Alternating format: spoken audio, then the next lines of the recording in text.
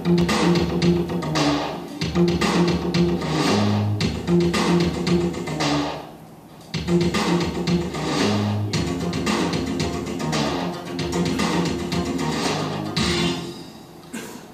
the way, the last scene you have seen, it was not a Russian crew, it was an Austrian one.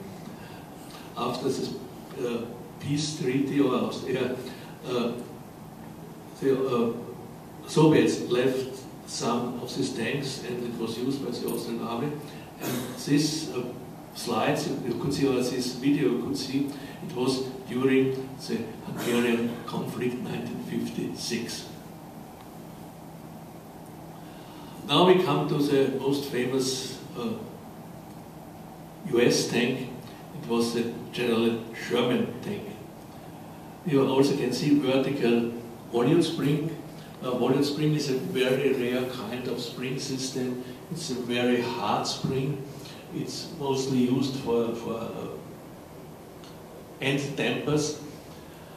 And it had a typical form, and it was produced in a high number and named. Yes, of course, it had again a radial engine coming from airplanes with high power, 150 PS horsepower, and the range was average, and the speed was usual at that time. Yes, by the way, all these tanks and also later on the German tanks had a front sprocket.